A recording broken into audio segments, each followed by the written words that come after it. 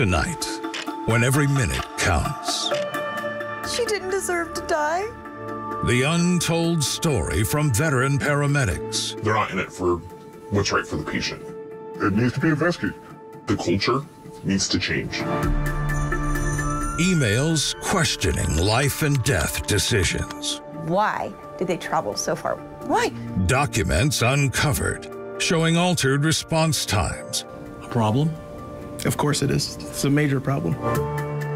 And a hospital forced to respond. You're saying you've done nothing wrong? I've done nothing wrong. I take care of patients. Tonight, Aundrea's final ride. A culture in question. Now from downtown Denver, Chief Investigative Reporter Tony Kovaleski. Tonight our focus, decisions made by leaders inside that building. Good evening. When you dial 911 in Denver facing a life and death situation, you probably expect decisions focused on what is best for you or your loved one. The fastest response time, the closest appropriate hospital. But what our investigative team has uncovered during the past 6 months calls into question those expectations. Now, it's important to establish from the very beginning here that Denver Health strongly disagrees with what we've reported and what you're about to watch. We begin with the story of 11-year-old Aundrea Plunkett, an emergency call 5 years ago, and details of Denver Health's response that were not shared with her mom until we uncovered a telling email. 911, what is the address of your emergency? My daughter deserved better. They are images and moments in time Aundrea Plunkett's mom will never forget. She deserved better, and she could still be here. She provided us these pictures from the day an SUV collided with her daughter. She wants everyone to know what happened, and Leah Plunkett wants to know why. 2 humans made bad decisions that day and took a child from this world. She's talking about this decision to bypass a nearby hospital and instead drive more than 17 minutes to Denver Health. En route to Denver Health following medical. Why did they travel so far? Why? She has questions about what Denver7 has uncovered in this email from a Denver firefighter, what we found in this paramedic patient care report, and what we discovered in this video from a body camera. She didn't deserve to die. She was an incredible little human. Everything changed on the afternoon of May 22nd, 2016. Right now she is not conscious, but she is breathing. That's the voice of a Sheridan police officer. This is body camera video obtained by Denver7 Investigates. It raises questions about decisions by Denver Health Paramedics. So she's most likely going to be transported to Swedish. That police officer clearly knew Swedish Medical Center was the closest level 1 trauma center, just 2.2 miles away. And Aundrea clearly needed level 1 care in a hurry. Instead, the paramedic crew chose to drive her 3 times farther, 6.6 miles away, to Denver Health. I wanted to know what took so long for my daughter to get medical care. Why does it take 20 minutes to get somebody life-saving blood and oxygen to their brain? Every second of that was killing her. Hospital reports and body camera video confirm the following. It took paramedics 10 minutes and 16 seconds to arrive to help Aundrea. The national standard is less than 9 minutes. Paramedics then spent 5 minutes and 40 seconds on scene. And then, instead of taking her to Swedish just a couple minutes away, they spent 17 minutes and 28 seconds driving to Denver Health. What ultimately took her life was the lack of oxygen to her brain.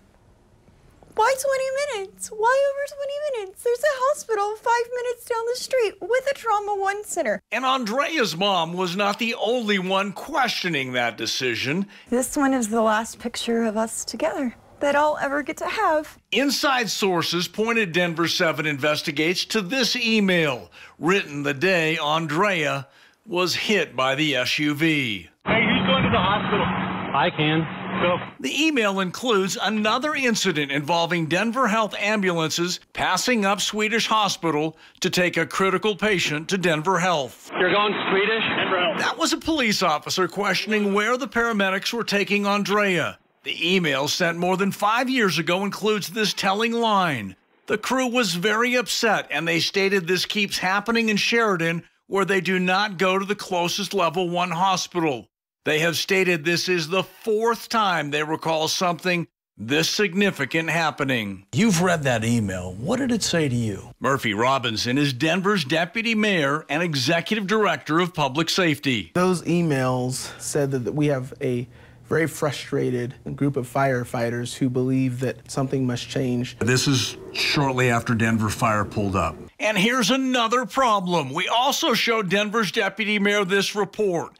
Take a close look. Paramedics claim they only spent 16 seconds attending to Aundrea before transporting her to Denver Health. The body camera video tells a different story, showing 5 minutes and 40 seconds at the crash site. Combined with an extended response time and the decision to bypass Swedish, in all, a total of more than 30 minutes for Aundrea to get to an emergency room. I think the facts of the video aren't accurately reflected in this specific report. A problem?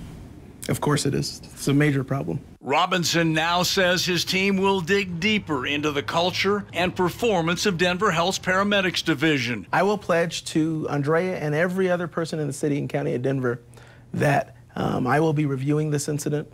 I will be reviewing and making sure that we have paid close attention to how we respond, but also making sure that when we find incidences where there can be improvements, I will make those improvements. If you could talk to the chief executive officer of Denver Health right now, what would you say to her?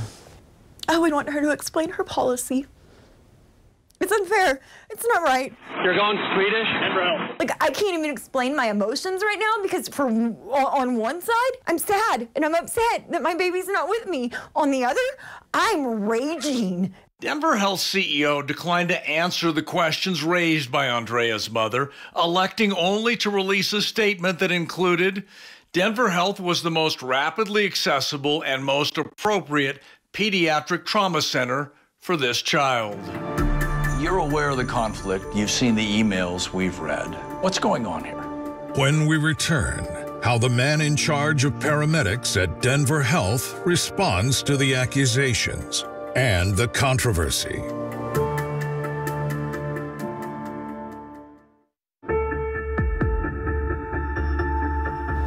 Insider emails from Denver firefighters led us to Aundrea's story.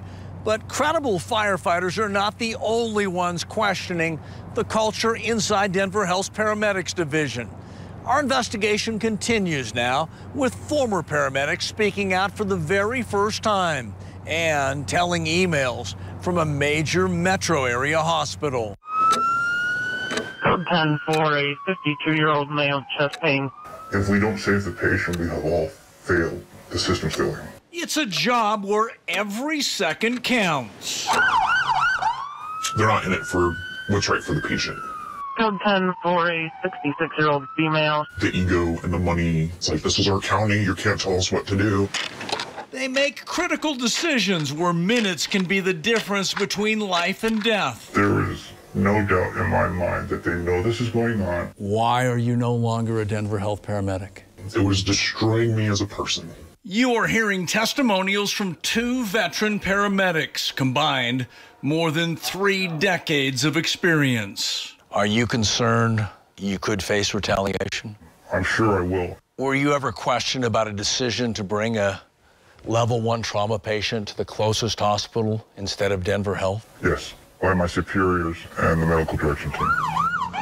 Code 10 or level 1 trauma patients are the most critically injured. Generally, the patients needing the fastest route to an emergency room and a doctor. Did you get in trouble for taking a critically injured patient to the closest hospital instead of Denver Health? Yes, I did.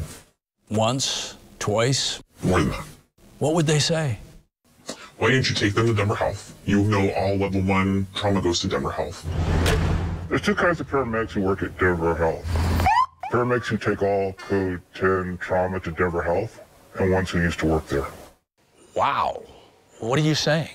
I'm saying if you were the paramedic who continually took trauma somewhere else, they would find a reason for you not to continue your employment at Denver Health. And paramedics are not the only ones questioning that culture. Engine 29, respond to a gunshot wound.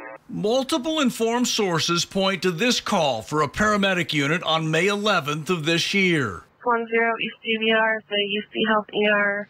Denver7 Investigates has learned on this day 2 men walked into this medical facility in Green Valley Ranch. Both had gunshot wounds. A doctor inside recognized the gunshot trauma for one of the victims was too serious for his facility and called 911. 2 parties walked in, GSWs, close with everybody. A Denver Health ambulance responded. We are told the doctor suggested the paramedic transport the victim to UC Health, the closest hospital just 7 miles away. Instead, for some unknown reason, the paramedic chose to drive the gunshot victim to Denver Health, more than 19 miles away. 83, we're going to be 10 at 5 work line. I believe the paramedic who made that decision was instructed, encouraged, trained, bullied into going to Denver Health. For that case, there was concern about where the patient was transported. Dr. Danny Wilner confirms his hospital, UC Health, did raise questions about the decision to bypass the closest hospital and transport that gunshot victim back to Denver Health. This is a patient safety issue, and we know that time is important for trauma patients. We know that the farther you transport someone, the less likely they're going to have a good outcome from a traumatic injury. In fact, through a public records request, Denver7 has learned UC Health has questioned transport decisions for level 1 trauma patients by Denver Health more than a dozen times in the past 9 months. Why would a paramedic drive 10 or more miles further and avoid a closer level 1 trauma center? Because if I transport the patient to Denver Health, no matter what the patient outcome is, I won't get second-guessed by my medical direction. If I transport them to another facility, it will be scrutinized and reviewed a lot closer. Are you surprised by what we found? Nope, not at all. All level 1 trauma goes to Denver Health.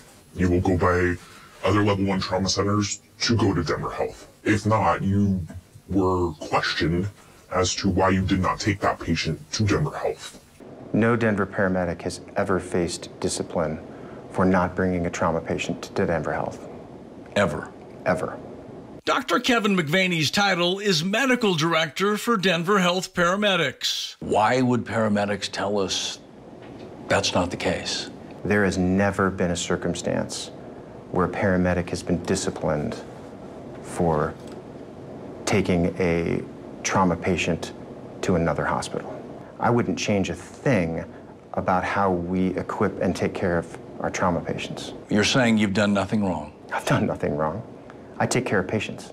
But the paramedics medical director did admit a mistake was made with that May 11th transport of the gunshot victim. This email obtained by Denver7, written by Dr. McVaney, reads, "My reply to UC Health on this one was that it was not the best destination. We should discuss and prep if we think this is going to go media." The list of all the emails from UC Health, about a dozen, questioning your decision to bypass their hospital. How many of those concerns were valid? Half? 10%? None? In my assessment, less than half of those concerns were valid. We also question this email, also authored by Dr. McVaney, an internal response to questions raised in emails by UC Health. It reads, "I don't want to overemphasize these because I don't want the U to set our agenda." What did that say? It says that outside emails don't dictate how we provide care. I don't want any outside force dictating how we take care of patients in Denver. 52, we're 10 to Elliot and Colorado. Do you think Denver Health believes that they can't be stopped? Yes, they do. They play by their own rules. What would you say to Dr. McVaney right now? Dr. McVaney, do the right thing. Step outside of the political nature of what's going on here and do the right things for the patient. Hand the fight with one. Disappointed that this issue has come to light? I'm deeply disappointed if any of our paramedics thought that our goal was anything other than how to best take care of our patients. When we return, What made you reach out to our investigative team? another paramedic. The fact that those practices are still going on today.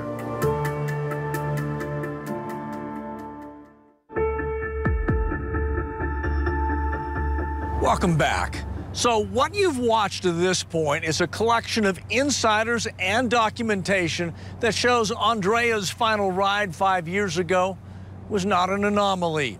As we continue to uncover more inside information, more informed sources step forward. 911. When you were there, I'm guessing like many, you were a proud member of one of the most prestigious paramedic divisions in the country. Absolutely, everyone wants to work for Denver Health. She spent nearly a decade in these ambulances, driving at high speeds, trying to save lives. What ultimately made you walk away? It's not a healthy environment. Since leaving Denver Health, she has found another job as a paramedic. She's asked us to disguise her voice and her appearance because she still fears retaliation. When you watched that story, that example, what did it say to you? I've done the same thing when I worked for Denver Health. Right now she is not conscious, but she is breathing. I felt for those paramedics. They were doing exactly what they've been taught and told to do. And I know for sure, had they not done that, they would have gotten a talking to. You're going Swedish? Denver Health. I guess I'm not surprised, but still saddened at the same time that we're not putting what's in the best interest of the patient first. We're still putting the best interest of Denver Health first. During her nearly decade of work at Denver Health, like others, she recalls receiving pressure from upper managers after making a decision to take a critically injured patient to the closest appropriate Level 1 trauma center. I had a gunshot wound to the head out in the southeast corner of Denver, and I transported this gentleman to Swedish, which is a Level 1 trauma center. And after the call, I received a phone call from a supervisor asking me why I made that choice instead of going back to Denver Health. Did that pressure change the way you made decisions in the future? Absolutely. I became that yes person for the company, did everything for them according to what they wanted. Throughout our reporting during the past 6 months, Denver Health has continued to strongly defend the culture inside its paramedics division. Earlier, we detailed how it took 33 minutes from the start of the 911 call until Aundrea arrived at Denver Health. Medical professionals and credible national studies provide the reasons why every minute matters. You're going Swedish? Denver Health. Experts will tell you it's virtually impossible to know the true impact of the decision that day to bypass Swedish Medical Center and drive Aundrea more than 6 miles, more than 17 minutes to Denver Health. It needs to be investigated. We need to look into it and understand exactly what's going on. But medical professionals and medical studies will also tell you that in a life and death trauma situation, every minute matters. The sooner we get the patient to a hospital, the better the outcome potentially is. This veteran paramedic spent 2 decades running emergency calls at Denver Health. The longer that happens, the worse it is. And studies support his position. This article in the Journal of the American Medical Association includes distance from the injury scene to the nearest trauma center is a strong geographic determinant of injury mortality. Another study on motor vehicle fatality rates in Pennsylvania found increasing distance to the nearest trauma center is associated with increasing fatalities. What people need to understand is that patients who are injured in a traumatic accident, we need to get them to a trauma center as quickly as possible. Dr. Danny Wilner has years of experience inside the emergency room at UC Health. We know that the farther you transport someone, the less likely they're going to have a good outcome from a traumatic injury. The best thing to do for our patients is to get them to the most rapidly accessible trauma center every time. After the break, the president of Denver's City Council.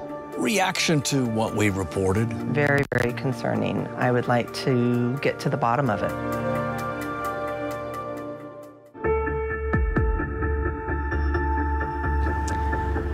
Welcome Welcome back. We've heard from Denver's deputy mayor promising a thorough review of the facts we've uncovered. Now, more pressure, this time from the president of Denver City Council. It's 4:36 in the morning, September 28th of last year. 314, I'll be following the first bus to Denver Health. The man inside the ambulance in front of this police car survived a serious car crash. His passenger died. The ambulance is driving code 10, lights and sirens, the highest priority call. On the ramp westbound towards I-70. It's another example of a controversial culture living inside Denver Health's Paramedics Division. We just rolled up on an accident. We're not involved, but we're nice. And the questions center on decisions made here in the minutes before the ambulance started driving westbound to Denver Health. Where are they taking him? Are you guys going to University? Denver Health. That brief exchange exposes the heart of this issue. They're going to Denver Health? That's where they're going. Why transport a seriously injured patient to Denver Health more than 14 miles away, a drive that took more than 17 minutes, when another qualified level 1 hospital was only 4 miles away? They're going to Denver Health? That's where they're going. University is closer. Why? Why would we be doing that? She's the president of Denver City Council, Stacy Gilmore, questioning why paramedics chose not to take that seriously injured patient to UC Health, the closest level 1 trauma center. What did you take from the tone and the questions that were asked? They were questioning the objective. They didn't agree with it. It seemed odd that they were going to go to a different facility when there was one so close. Does Denver Health need to explain this decision? I think they should. Reaction to what we reported? Very concerning. I would like to get to the bottom of it. The president of Denver City Council represents the city's 11th district located in northeast Denver. She says it's a diverse district with a strong Latino and Black population. It's the district where we discovered the concerning decisions on that gunshot wound and the critical car crash. What if senior leadership at Denver Health ultimately say we're not going to change anything? Is that acceptable? No, because you are, by taking that stance, quite possibly putting Black and brown people at a greater risk than the rest of the population. We wanted to raise those points to Denver Health CEO Robin Wittenstein. We wanted to ask her if she plans to make changes to the culture that has produced serious questions from paramedics, medical professionals, and now the president of Denver City Council. Our multiple requests were declined. If Denver Health CEO says we're not going to answer questions in front of this camera, is that acceptable? No, because it's Denver taxpayers who are putting money into these facilities. They deserve to have answers to understand if, God forbid, something life-changing happened to a loved one, that they weren't going to go on a joyride. So now, more than 5 years after Aundrea's final ride, we are left with a conflict and a clash of credibility. Do you believe Denver Health's position that it has done nothing wrong? Do you wonder why the hospital's CEO refuses to answer questions brought to light by former paramedics and Aundrea's mom? Or do you believe the testimonials from more than a half-dozen former paramedics? Do you believe the emails, documents, and data our team has brought to light during the past 6 months? We leave you now with this update. More information and more sources have come forward. Our investigation does not end here. We promise to continue asking the tough questions Aundrea's mom wants answered. I'm Chief Investigative Reporter Tony Kowaleski. I thank you for joining us. Have a good night.